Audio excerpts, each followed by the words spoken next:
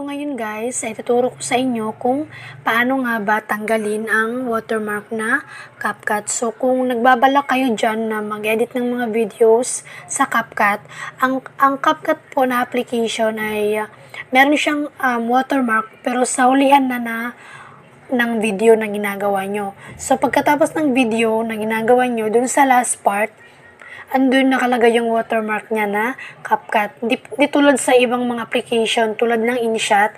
Yung InShot na application, yung watermark niya is nasa right side sa baba. Mula sa pagkasimula ng video hanggang sa matapos, andun lang palagi yung InShot na watermark. Unlike sa Capcut na application, dun lang sa last part, hindi mismo sa video nakalagay yung watermark, kundi Capcut lang na word mismo yung andun sa last part. Okay, so bagay itong video na to, lalo na sa mga baguhan pa lang dyan sa mga pag-e-edit. So nag-explore pa lang ng application. So turo ko sa inyo kung paano tanggalin yung watermark na Capcut. Madali lang naman to guys, okay? So simulan na natin. Open natin yung Capcut na application. Ito pala guys yung logo ng Capcut na sinasabi ko.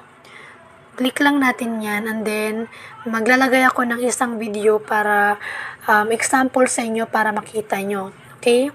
So next, click natin itong new project. And then pipili ako ng video dito na maikli lang para hindi matagal yung pag-upload niya. So tulad nito, dito kagad. So i-play muna natin to para makita nyo na wala talaga siyang watermark dito kasi andun lang sa last part yung watermark na Capcut. Yan, so mapapansin nyo guys, wala dyang watermark na kalagay. Tulad ng InShot guys, yung InShot andito yung watermark niya, andyan lang palagi mula sa simula hanggang sa pagkatapos ng video. So tapusin natin to para makita nyo yung watermark niya na nasa last part.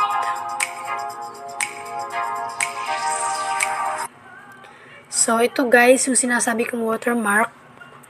Ito siya. Yan. So, kung halimbawa, hindi nyo ito natanggal, sinave nyo kagad yung video na inedit nyo, is magkakaroon ng watermark ng Capcut. Diba mas maganda pag walang watermark galing sa mga application para mas professional tingnan at mas may originality, ganon. So, paano nga ba ito tanggalin? Simple lang. I-click natin to guys, itong ending na word, yan. I-click lang natin yan. Yan. And then may lalabas dito sa baba, delete. Yan. So, delete lang natin. And then, okay na siya guys. Wala na siyang watermark. So, play natin ulit.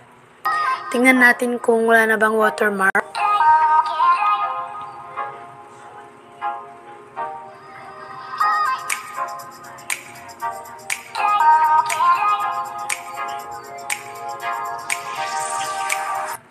So, kung nakita natin, di ba, wala ng watermark. So, ganoon lang kadali guys, mag-delete ng watermark na Capcut. So, click lang natin yung, so, i-back natin para mas makita nyo.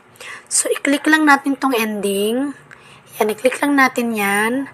And then, i-click natin tong delete dito sa baba. And then, mawawala siya kaagad. So, ganun lang kadali guys, magtanggal ng watermark na Capcut. So, pag nagsisave tayo ng video guys, dito sa dito sa Capcut, huwag natin kakalimutan na tanggalin muna yung Capcut na watermark sa last. Kasi minsan guys, pag alam nyo yung pag mahaba yung video na ini-edit nyo, di ba ito siya, ganito kalaki, yung ending niya, ganyan siya kalaki. Ganyan kalaki yung pinaka-box niya. Nung time na nag-edit ako ng mahabang video, yung size lang ng nakalagay na ending, sobrang liit lang guys, ganito lang. Sobrang liit lang talaga niya, as hindi mo mapapansin na andun yung Capcut na watermark kung hindi mo i-click, hindi mo i-check yung andun ba yung watermark. So, kailangan yung i-check palagi kung nandyan ba yung watermark na Capcut o wala. Pero I'm sure ako pag nag-edit kayo ng video dito sa Capcut is magkakaroon talaga siya ng watermark. So, before nyo i-save yung video nyo sa na inedit nyo dito sa Capcut na application, i-click nyo muna yung last part, kahit gaano pa yung kaliit, kahit hindi nyo nakikita, meron talaga yan. Meron yung watermark, maliit lang masyado, lalo na kung mahaba yung ini-edit yung video. So, i-click nyo lang yun, and then i-click nyo yung delete, para mawala siya kaagad, and then bago nyo pa i-save, para hindi rin masayang yung oras nyo sa paghihintay na ma-save yung video nyo.